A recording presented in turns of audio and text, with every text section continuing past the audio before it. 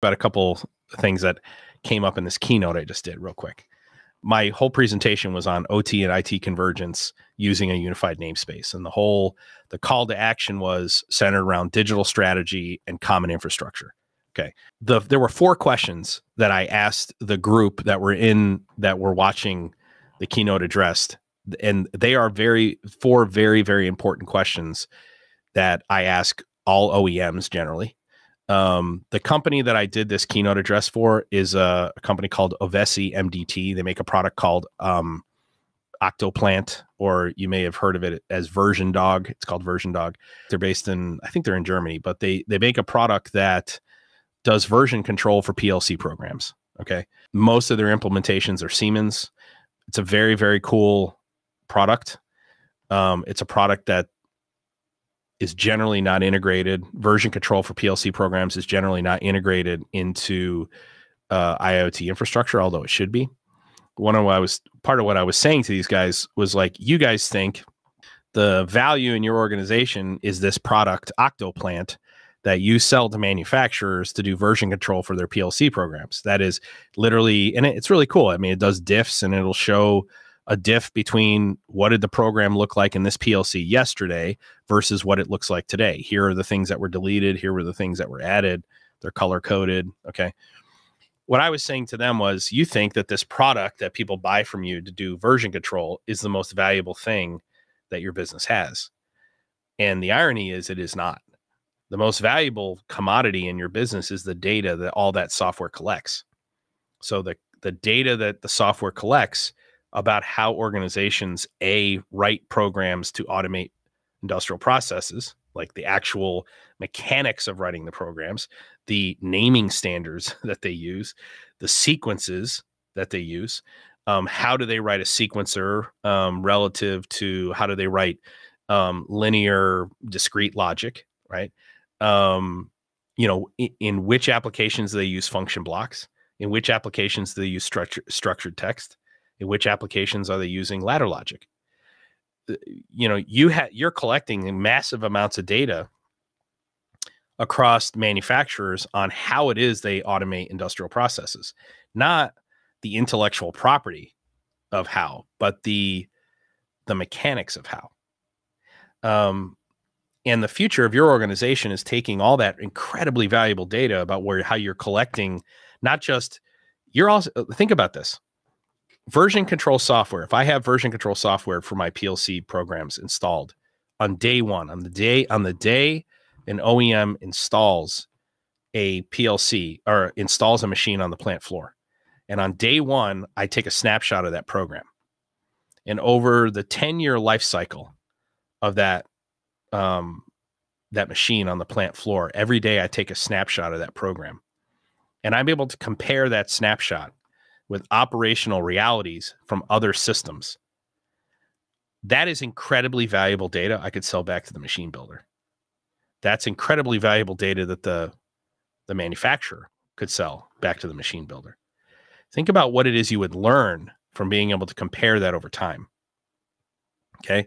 Here was the antecedent. Here was the operational reality that caused the technician to go take a look at the PLC code and decide to change from using a timer to a counter with a discrete block and a latching coil.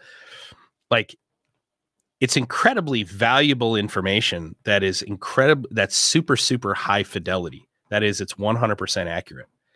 It is by far the most valuable commodity that organization collects or has. That the data on how PLC programs originate and how they mature over time as a function of operational challenges is so incredibly fucking valuable. It's crazy. And imagine you could share that knowledge across manufacturers. You could share that knowledge to systems integrators. You could share that knowledge with OEMs. And by share, I mean sell on some subscription basis, so that for a modest fee, they're supporting the collection of that data, but they're translating that into immense value to the manufacturers themselves.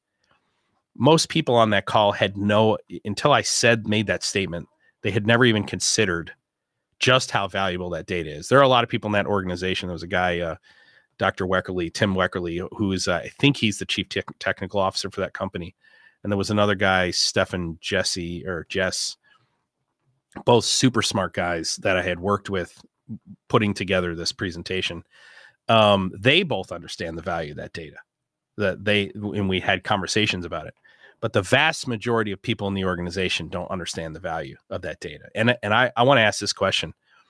If you are an OEM or a software developer or solutions provider who makes products using smart technology, and what is smart? Again, let's talk about what smart is.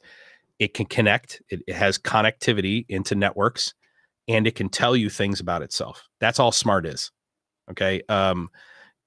It doesn't necessarily think, but it can monitor and report things about itself. If you create smart technology, if you have smart technology and you have data, because data is something that happened and when it happened, that's all it is, right? An event, something that happened and when it happened, a value and a timestamp. Let me ask you these questions. Okay. What is your digital strategy for that data? Yeah. And here's the mind-blowing thing. The vast majority of people have nothing related to these 4 questions. They don't have a digital strategy. What is your digital strategy to monetize that data? Because, by the way, it's the most important, valuable commodity in your business. Number 2, how do you integrate that valuable data and information provided by your products into a common infrastructure? So the first time I looked at VersionDog, first time I looked at Octoplant, and by the way, this is totally unpaid. I don't think they even paid me to speak. I think I just volunteered to do it. And correct me if I'm wrong, Josh or Cheryl. I'm pretty sure I did not get paid to do that engagement. And they didn't sponsor this. This is totally unsponsored.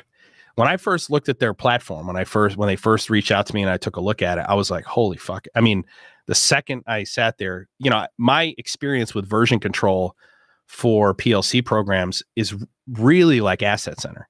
Like if you guys, any of you have ever used Asset Center by Rockwell Automation, I personally think it's the best product that they've ever made. I did an Asset Center implementation in the steel industry like in 2007, 2008. It's amazing, great program, but it's Rockwell specific, right? It's version control. It is backups and firmware updates for Rockwell PLCs, right? It's solution centric as opposed to technology driven. When I looked at that platform, I thought, holy shit, the data that they collect. I asked them, first question I asked them was, what do you guys do with the data you collect on the version? Like, do you obfuscate it? Do you obfuscate this data and store it and then compare it across manufacturers and stuff? And they said they don't do anything with it. They know they need to do something with it, but they don't, right? And I think they want to, right? They're just like every other OEMs, every other software manufacturer. The difference is they have plans to provide value for their clients, by turning that data into valuable information to make decisions. But if you're a manufacturer of software or hardware, or you're going to make some product, integrators love to do this, right? Integrators will, one of the standard operating procedures for a systems integrator is they'll create like a starter kit, or like a platform. Every integrator creates like their own little starter kit thing, and they want to sell that either to other integrators or to their customers. And it's sort of the starting project to start solving their problems, right? It's got like a little package of scripts, and it's got some unique capabilities. It's amazing to me how many integrators build MES systems, which I think is a great idea, but it's amazing how many do. But when I ask them, when I say, well, what's your digital strategy for the data that generates? And how do you integrate all that valuable data and information provided by that product into a common infrastructure for your customer? Fucking eyes glaze over. It was never even a consideration. Oh, wait, you mean I'm going to share it outside of this platform? Oh, well, I think they support REST. I think they could query, they could, write a SQL query and collect the data or whatever. There was never a strategic decision on how to integrate that valuable data. Okay. So that's question number 2. Question number 3, and this is at the higher level. What data and information do your solutions generate that other nodes in the ecosystem can benefit from? Right. And number 4, what data and information exists in the other nodes that your solutions can benefit from? Like, what data does your MES system that you built, systems integrator, need to consume from other systems, and how can you benefit from it? For for this software that I reviewed, this Octoplant version dog software, which is amazing stuff. I was really, really impressed. For me, if I'm as an architect, version control of PLC programming for the sake of version control of PLC programs is not that important to me. It's important to maintenance managers, engineering managers, controls engineers, right? Machine builders. That's important.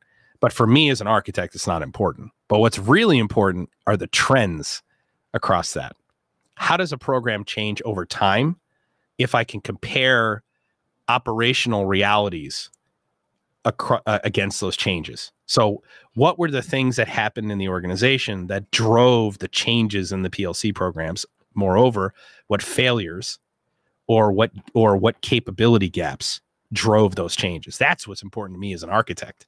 And that goes to the last two questions. What data and information do our solutions generate that other nodes can benefit from? And what data and information do I need from other smart things in the business that I can benefit from, right? Well, that platform that I looked at, this Octoplant version dog software by Ovesi MDT, it has the what. It has the what happened. Okay. It has the what was the change. Okay. But it doesn't have the why. And it's limited to what someone maybe writes in comments. The reason we made the change was this. But what you really want to be able to do is you want to be able to you want to look at the digital reality of the business at any given window and compare all the outcomes from that digital reality. What were all the reactions? Here is the antecedent. Here was the reality. And what were all the actions we took to mitigate that antecedent, that reality? That is the real value in machine learning. The real value in machine learning is finding patterns in data we can't see with the naked eye. Okay. And in order to do that, you have to be integrated into a common infrastructure so that data scientists can just run algorithms randomly against all data and see what patterns pop up. Then they come up with other hypotheses to test using supervised learning models.